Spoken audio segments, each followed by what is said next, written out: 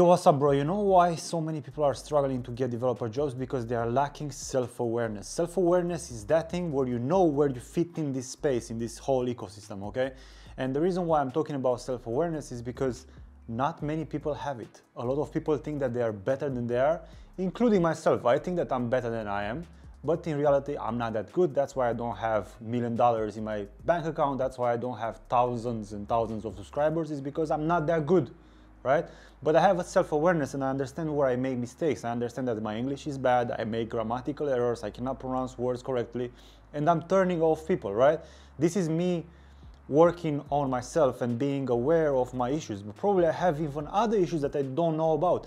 And you, as a self-taught developer, look, I just made a mistake, or a bootcamp graduate that is trying to get into this space, you are trying to get into a six-figure career, you are lacking so much self-awareness and you are so entitled, and no wonder why you are not getting a job. No wonder why you are stuck with so many problems that you cannot solve, because you don't even know where you fit in this whole space. You are just doing some stuff randomly without having an idea about what is the end goal. Like, how far am I? And the reason why I'm making this video is because yesterday we have like a team project that we are working on, okay? And we have every Tuesday a team meeting where we discuss the project, right?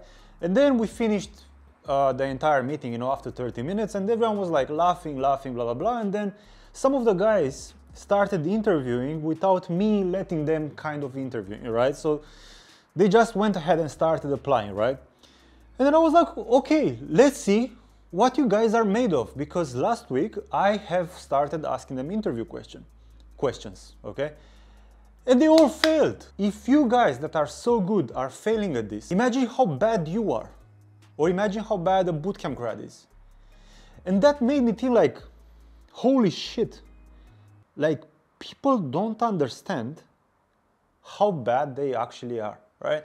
And then now I started to make some changes in the program. So every single day we have like Q&A calls, right? They have to do some stuff and then they can come in the Q&A call and they can ask questions. And now every single day, no matter what level you will be or what my student is, after they finish with their questions, right? So they ask the question, I'm gonna give him the answer or her, then I'm gonna ask an interview question, right? So I can start preparing them and then to make them better. And then if they fail, I just thought about this, we'll have a special day where I'm gonna give them special homework to pass, okay? So if you fail an interview question, then you'll be given extra homework and you have to do your own research and you have to make a presentation to show some concept, okay? But then, like, look, if you take anything from this video, is that you need to develop your self-awareness. You will start applying, right? And then you get no interviews. No recruiter calls you. You get ignored completely. So what do? You blame the recruiters, or do you have some self-awareness to look at your resume and to realize this shit? Then you get a bunch of interviews, but you cannot pass them, so you start blaming everyone but yourself. But if you look around, if you apply for like 10,000 jobs and you are the only one who doesn't get an interview, the common denominator between all those applications is you.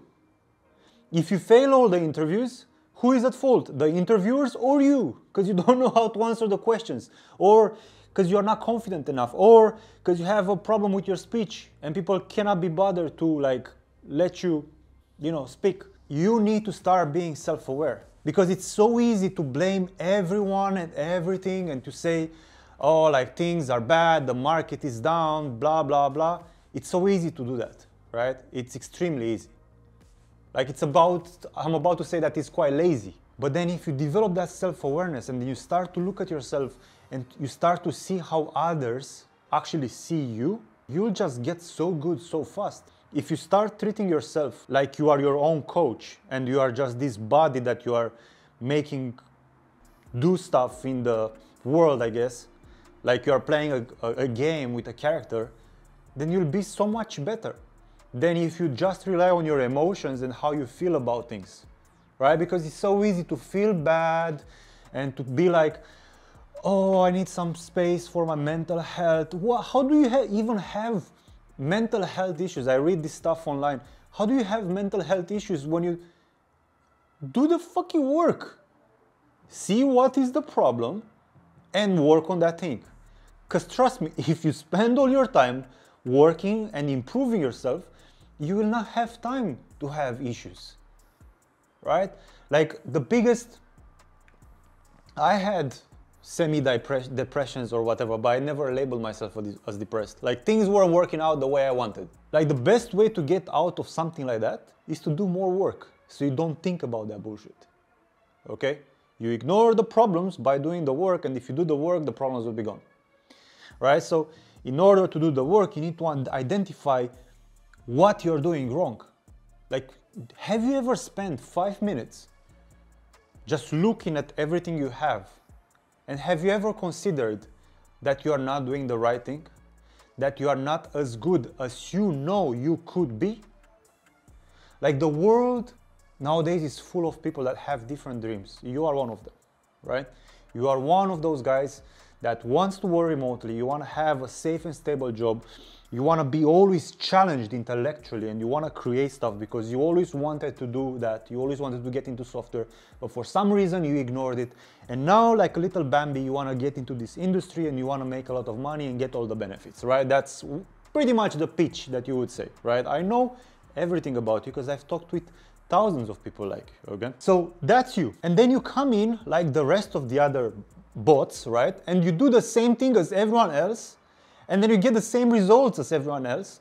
You're not that good, nothing special about you, and you expect to get so much in return. It can be any of you, not necessarily, it can be, if you are one of my students and you're watching this, that's you as well, okay? The world and any kind of field that you want to get in is super populated, okay? There are so many people in any field you want to get into, trust me.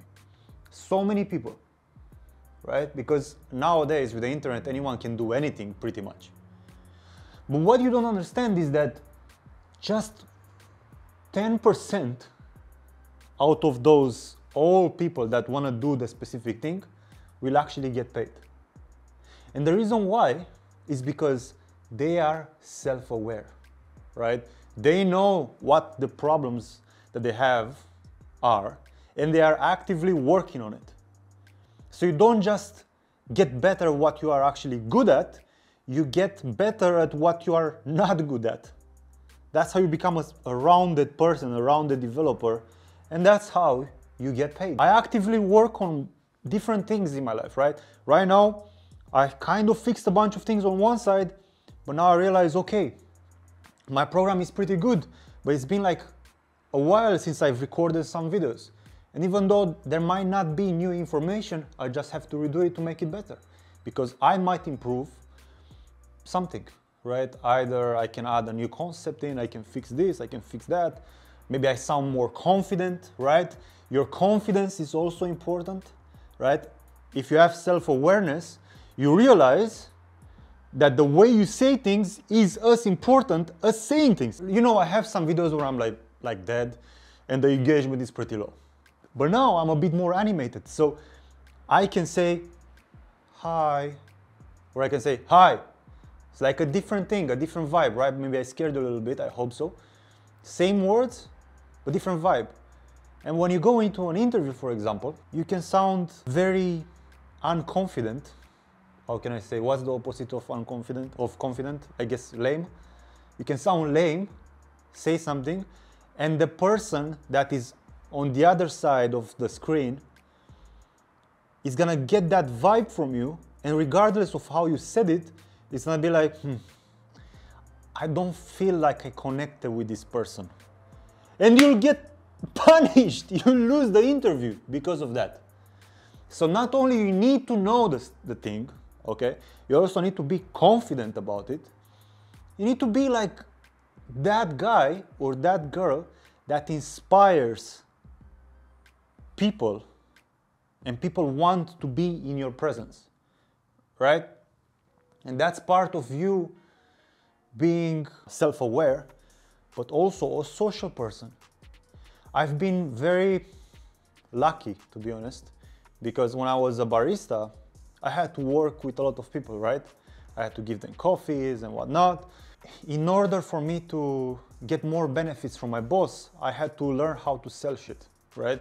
So whenever someone was buying a coffee, they were also buying a croissant and a muffin. So I was selling everything, and then my boss was letting me do whatever I want, aka letting me study a little bit, letting me get the morning shift so I can study in the evening, etc., etc. So then I took that and then I used that in my interviews, okay? Then I started interviewing more, and then I pretty much, I think I failed just 2 interviews in my entire life because I've been good at that, right? Started this video in one way and then I ended up in another way.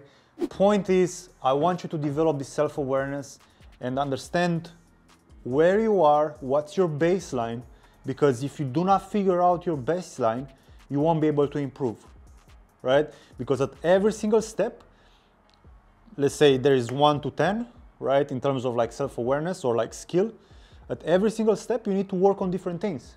And if you work on the wrong thing at the wrong time, well, you'll build a weak foundation and you'll get nowhere and you'll be stuck in a cycle that will never break. And then you'll be unsuccessful. That's my rant. I hope you liked it. If you want to become a developer really fast, apply for a free consultation call. Links in the description. See you.